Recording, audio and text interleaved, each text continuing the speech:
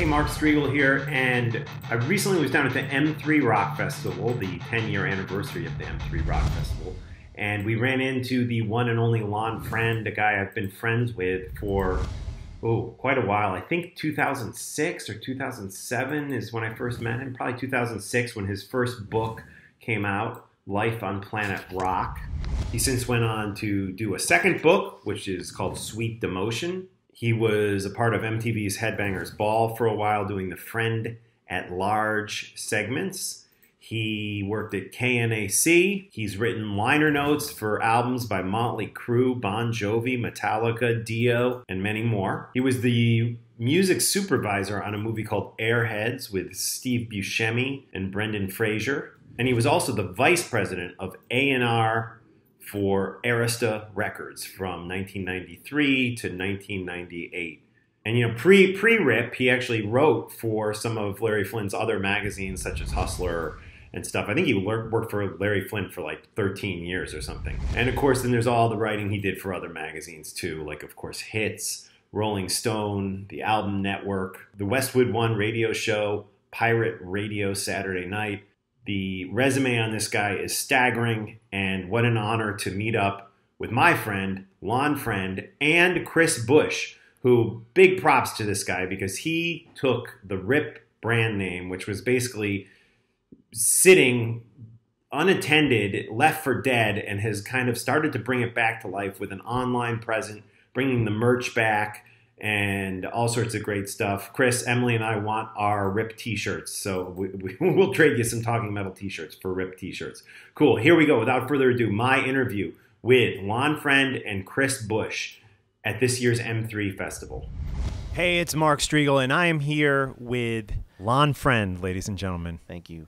And Mitch. The current owner of Rip, Chris Busch. The trademark owner. The trademark owner. Who's bringing the swag back with a vengeance. Yeah.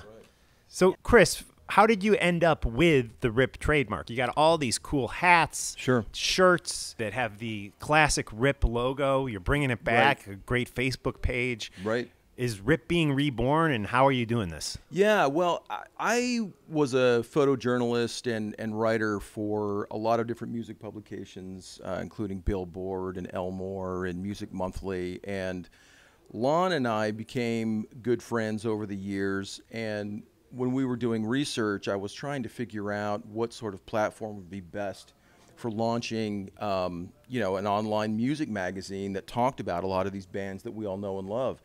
So the more research I did, I realized that Larry Flynt had let the trademark lapse on Rip, and it was essentially sitting there open for anyone to essentially grab. And I talked to Lonn, and we had a serious heart-to-heart, and I said, you know, I just don't think it would be right for just anyone to grab this thing. I think that you know, we should take it, and we should do something respectful with it. And so went through the application process, and I guess the trademark I've had for probably 5 or 6 years now. And since then, it was sort of it's just been sort of just a waterfall of different things that I've picked up along the way: Hit Parader, Starwood, Madame Wong's, and L'Amour's, and a lot of these things that I would really love to be able to resurrect, and for people to kind of, you know, relive their experiences with these different venues and with these different publications. But Rip is the emphasis of what I wanted to do. And like you said, we've got a Facebook page, we've got an Instagram page, and we've kind of organically rebuilt the brand through social media. And right now we're trying to see where we can take it from there. It's been fun. Lonn, would you have ever imagined that these many years later there's still such a you know, incredible interest in this magazine that you really branded and brought to all of us? It's ironic that we sit here and have this conversation at the M3 Festival. Yeah. Because it is a conflagration of so many of the bands who found their sauce in the pages of our magazine. And yeah, the last issue was published 22 years ago, and I left the magazine 24 years ago. Right. And yet their day doesn't go by where I don't get a message or someone just says something to me, usually a musician or a fan, I miss Rip. And I said, well, thank you. And I'm very humbled by it, because we were really special. I just wanted the magazine to be a voice of that decade. And I didn't, I said this in my first book, I did not script the alignment of Guns N' Roses and Injustice for All and the Black Record and Aerosmith and all those things coming to me. It was just building relationships and having the best writers and the best photographers. And that was old school. It's not that way anymore. It's websites and social media. And then it was like you held this magazine in your hand. I'll tell you just an anecdote that echoes this. I'm in Nuremberg, Germany in 2000 doing KNAC.com content. Right. At the beginning of streaming media. And write about this in your second book. I know this story. Second book. Yep. And I don't know if I said this anecdote, but Slipknot's playing. Yep. They get wind that I'm backstage, and this guy comes to get me, and he walks me in the dressing room, and I only knew a tiny bit of Slipknot had just released their first record, but they had such a buzz that they got on the bill at the Rock im Park in Nuremberg, Germany, which is a huge annual festival. That this year, the year I was there, Rage Against the Machine was headlining. Korn played, I think, Korn, that year too. P.O.D. Methods of Mayhem was there. Very good, Mark. Yeah, I read the books. Yes, you did. And I walk in this trailer, and this dude goes, "This is Lonn Friend," and it's like three of them almost dropped to their knees. Yeah. They went, "Rip Magazine, Buck, man," and I think it was Corey that said, "Dude, we're from Iowa. Every month, all we had then was your magazine. That's why we're here." Something to paraphrase, like it was that important in the teenagers that became the next generation of those heavy bands, that they really cared about this magazine. Right. And that meant a lot to me, because I went, and then I ended up giving Corey my last pair of Rip sweatpants. Speaking of swag, I had these Rip sweatpants that from like '91. Yeah. And I saw Slipknot play a show in Phoenix, and it's like 109 degrees, and I go, "Dude, if I give you these sweatpants," he goes, "Lonn, I'd put them on right now. I don't care how hot it is." I go, "Well, they're yours." And that was fun. Chris, you got to bring back the Rip sweatpants. Absolutely. They're coming. They're coming. Yeah. I'm inspired now. And as a reader of the magazine, before Rip, I had Circus, I had Hit Parade, but there was always something that seemed, no disrespect towards those magazines, but unsincere about them. And what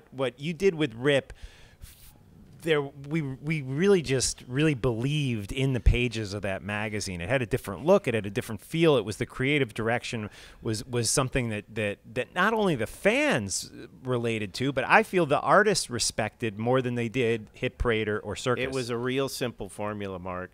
If you took the high road and you created a hard rock publication with the same journalistic integrity as Rolling Stone or Kerrang or Metal Hammer, and you weren't fake news long before fake news. Right. If you're telling these fans the best, coolest inside stuff about their heroes, and you're running pictures that are double page instead of an inch high, and you're creating photo shoots, especially for the bands, they just all of a sudden start thinking, wait a minute. And then they see this, and another band sees it and says, okay, so we want our band to be in the magazine. It's like when Sebastian Bach called me when Slave to the Grind came out. He goes, "Lonn, we've made a heavy record. I don't want a pinup shot on the cover," because we put Skid Row on their first cover. "I want to be shot by Robert John," which was Guns N' Roses. Right. And Sebastian idolized Axl. "We want to be shot by Robert John and me holding a broken bottle with a wide-angle lens." Wow. Because that's what you want, and then that's what you'll get. Yeah. So you develop a trust with the lead singer. It gravitates throughout. Right. And then other artists see what you're doing, and it was just that. We didn't promote it. We threw parties that were pretty legendary, and they all played for free. All those bands, but we just did something good for fans and for the musicians themselves, and that was real simple. We didn't lie. Yeah. And unlike Circus magazine, Rip never put boy bands on the cover.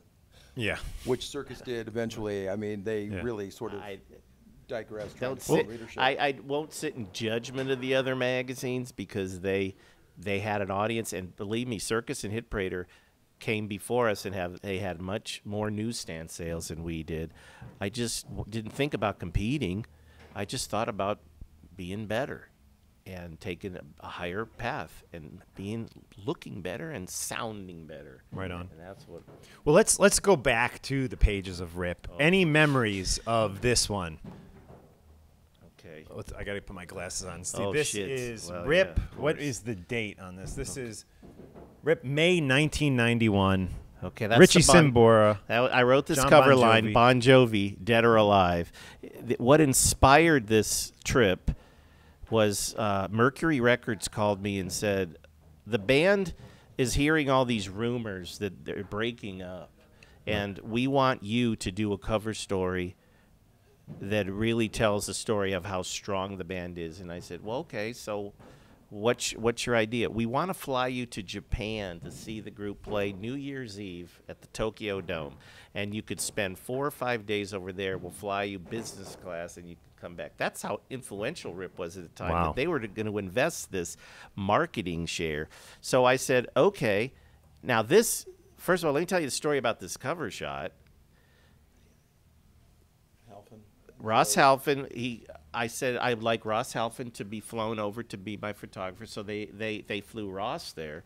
And as much as I love Mark Weiss, because he was shooting over there too, Sure. I wanted something exclusive. So after I collected, well, first of all, the show was amazing. And I'll tell you a funny story. The day after, well, I have 2 good stories of Tokyo. The night that we went to the Lexington Queen Bar near the Capitol Tokyo Hotel in Roppongi, and Sebastian and Billy Joel got into a drinking contest. Wow. And Nice. Billy just leveled Sebastian. Yeah, I can imagine. It was so cool. And Skid Row played this show, and so did Cinderella. And Did Tom they? Kiefer. Okay. You could Yeah, ask Tom. Tom. He's here this evening. Tom Here is and here at M3. here. Yeah, and the night after or 2 nights later, Richie says, "Hey, we're going to see Billy Joel." I go, "We are?" He goes, "Yeah." He's putting 2 chairs right on the stage, 20 feet from his piano, and we're going to watch. Wow. And I have always been a Billy Joel fan. I Yeah. saw the Turnstiles tour at '76, still one of the greatest concerts of all time, at Santa Monica Civic. They 2.5 hours, 6 encores. But that trip was something. And we played Yokohama after Tokyo, like 3 days later, and we went to this end of this dock, and Ross said, "This is where I'm going to shoot him. I'm going to shoot him on this, right at the edge of this dock." And I got an idea, and I said, "Tell me your idea." He goes, "Well, Richie's he's just always angry. They just don't like each other, man." I said, "I know." So I got it in my head. I'm going to set up the shot. And he set up this shot where John is like the front man, the master of the universe, and Richie's kind of looking like, I know I'm in the background. I know I'm always going to be in the background. Wow. And that's a lot this to that, is yeah. what Deep. this is what made Rip special. Yeah. Was we thought carefully about how we were presenting the acts, and I'm very proud of the piece I wrote because it was honest. It was and the conclusion it came to was that this band was going to stick together because they cared about their fans, their global base. They cared a lot about playing great shows, and they're consummate pros. These guys, that Cool. was really that's the Nice. story of that one. Let's do another 2 quickly here. One of the greatest singers of all time. White Lion, by the way, Mark. That was the first time I went to Japan. Was in '89 with White Lion. Oh, yeah? Okay. Yeah. So this was my second trip. This magazine represents my only 2 shows to the Far East. Nice. Yeah, and that was great, man. Yeah. I'm still friends with Greg D'Angelo all these years later. I love Cool. him. How about this one? We have Oh, okay. August 1990. Robert Plant, the great singer of Led Zeppelin, and into his Now solo I have to years. study at this this point. one for a minute. Rock Lita Hard. Ford. Wait, let's see who did. I have to cheat and see who wrote. Well, this was the issue. This was when Lita Ford's mom had taken over the For Jack Russell. Yeah, Dear Mama Ford. Okay. Well, there were 3 moms. It was it Nugent's mom? Nugent. Ma right. Nuge was the first. Then there was Mama Ford. Okay. And she passed away, and I went to her funeral in Long Beach. And then there was Jack Russell's, Dear Ma Russell. Right. And then I left in '94, so that was it. Okay, so here's the plant.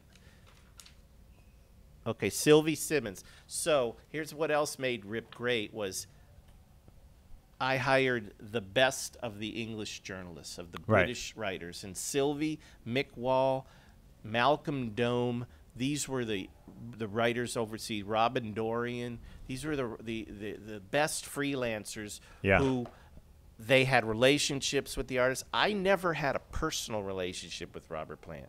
I developed a very interesting, humorous one with Jimmy Page, which we're not going to talk about now. Right. But Sylvie, she had a connection. So I always figured that the best content comes when there's a camaraderie or a chemistry already established between the writer and the artist. And we're covering one of the greats of all time. So the Plant cover story was assigned out, and I remember John Kolodner took me to see Robert in Florida, and that was the first time I met him. And it was just backstage, it was just a quick hello, but he was really cool. Years later, I saw Robert Plant play with at the Greek Theater with a T-Bone Burnett show with what's her name? Alison Krauss. Yeah. Yeah, well, that was, and he was just like so humble. He just sat and did background vocals, and he looked and he watched the band play. He was so happy. Right. And I love Robert Plant. Cool. It's another Ross Halfon cover shot. So that's a Ross Halfon. Now this Aerosmith Skid Row, what really went on during the year's most scandalous tour? Yeah, that's a Gene Kirkland shot, and yeah, I just like thumbing through. I haven't seen this issue in forever. Oh, here's Adrian Vandenberg, Sherry Folio. There's another one who had a relationship with a lot of bands. Fresh Blood, Thunder. Okay, so Thunder, here's a trivia story. Thunder, another great British band. Kolodner signed them. Okay. I was putting the, so ironic too, because just yesterday I'm exchanging texts with Susan Silver because Chris and I were going to see Alice in Chains play in D.C. It was over an hour drive, and his flight was an hour late, and we were so tired. So she says, Lonn, the guys are waiting, and I got it all set up. And I said, we can't make it. Don't be mad at me. And she said, I could never be mad at you. I love her.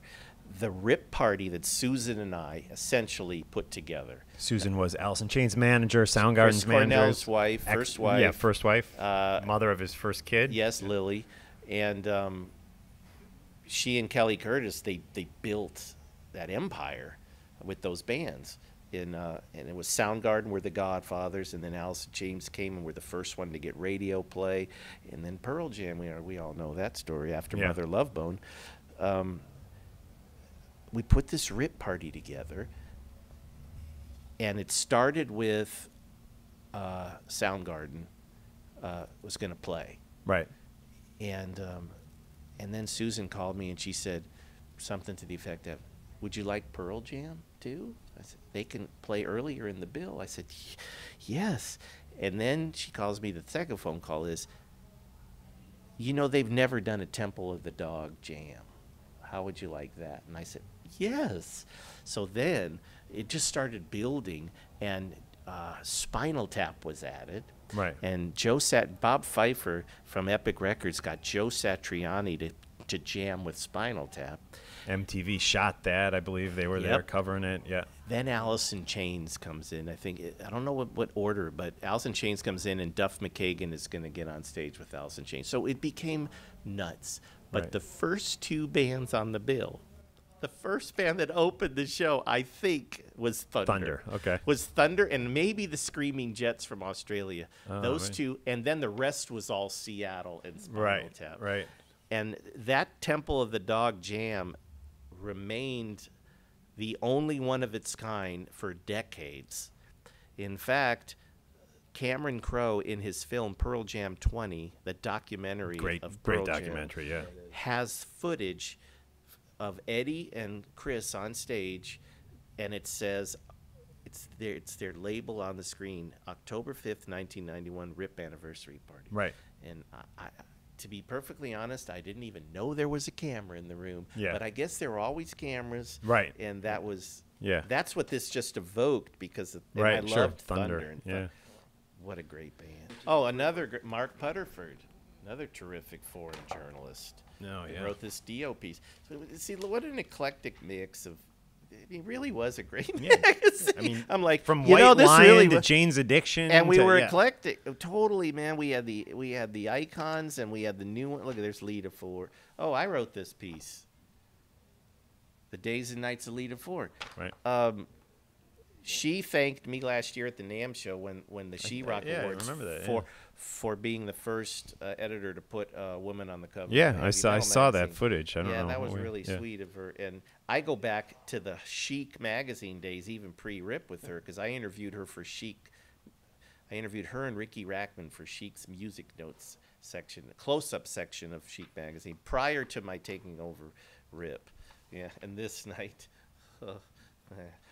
those two delinquents. We're going back now. Now you're making me feel all nostalgic, like everybody out there in this crowd tonight. February Oh. 1991, a band that will play tomorrow night with neither of these guys. Neither on of them. On stage with them. Queenesryche on the cover. So this was my idea. You know, Ross would have so many great photos, and he and Niels Lozar, Gene Kirkland, Robert John, Mark Lee Aloha. They were so much about the visual, stunning, page-turning quality of the magazine was because of these guys. So he sent. I'm editing all these photos. Like, we need a cover line for. We need a good cover, and he sends this picture with this white background, and I go to my art director, oh, this is cool. Let's do a couple thought balloons over the heads, because they're a thinking man's Right, band. yeah. You know, and cool logo, huh, Jeff? Don't bother me, Chris. I'm thinking. This was out of the ordinary kind Yeah. of. We did a couple. We did a Rat cover where Piercy is got the band. He's holding on to a photo of the rest of the band, because I frankly couldn't get a decent shot of the whole band. Wow. So I had a great shot of Steven, and then the rest of the band holding up. Then we had a great white cover where Jack Russell has an angel on one hand and a devil on the other, and it's all about his crazy, sexual curiosity and brain. This was also during the making of Metallica series, the covering of the Black record, that only one magazine had access every month to the studio where Black was being recorded, the One-on-One Studios in North Hollywood. And that was this magazine, and that was the part two. It was early in this process. And look at okay, let's just Iron Maiden, still strong out there. Little Caesar, I don't think they're around anymore, maybe. I don't know. Electric Boys, I don't know. Annihilator, I don't know. River Dogs, I don't know. Scorpions, yeah. River Dogs is Vivian Campbell, who will be here. Oh, okay, so tomorrow, they're actually. still around. Yeah. Okay. Yeah. Winger, yeah. Kip's Yeah, getting Winger was here last Grammys year, for yeah. his orchestral works now. And, of course, there's our friend Tom Kiefer again. Yeah. He's ubiquitous. What's the constant in this? Tom Kiefer. Let's go downstairs and see Tom. Oh, and Glenn LaFerman was one of our best photographers, too. And this is Glenn's backdrop. You could always tell the gel, the pink, blue, or green gels or gray gels. Judy Weeder, freelancer, who wrote this, went on to form, she edited a very influential gay publication called The Advocate. I remember that, yeah. And she's an award-winning journalist, but wrote for us. That was look at this, Little Caesar, lots of tattoos. Catherine Bitch Thurman, photos by Robert Hogg John. We had fun, right? Oh, there's Warrant. Look at them. They'll be here tomorrow at 11 o'clock. Yeah, I flew in with them. And the late Janie Lane. Yeah. Good guy, troubled man. Well, So- we're going to have to wrap it there, actually, because I think we have some other interviews taking place. But Really, they're lined up for you? I'm kind of enjoying going through the old publications. Look at Kip. Kip, yeah.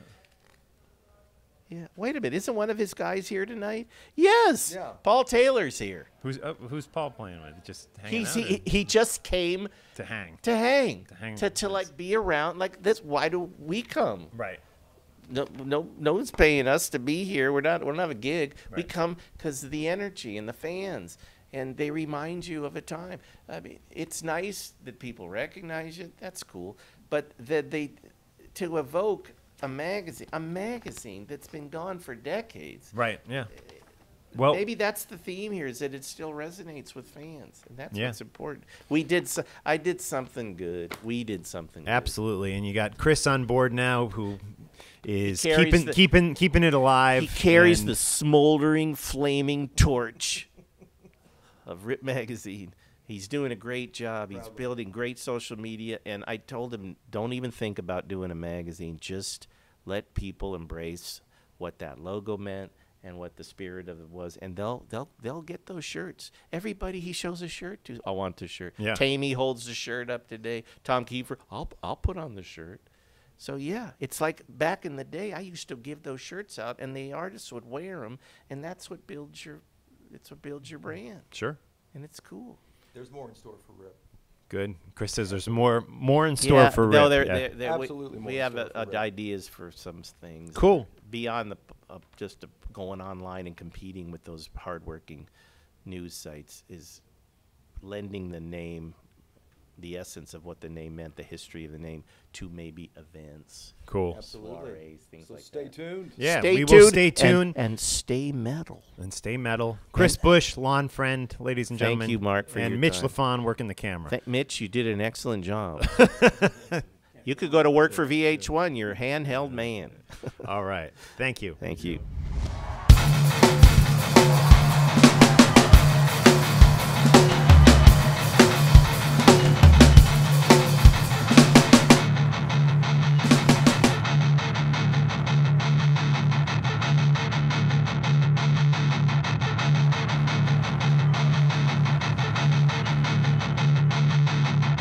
Thanks for watching. Be sure to like, share, and subscribe to our Talking Metal YouTube page. See you next time.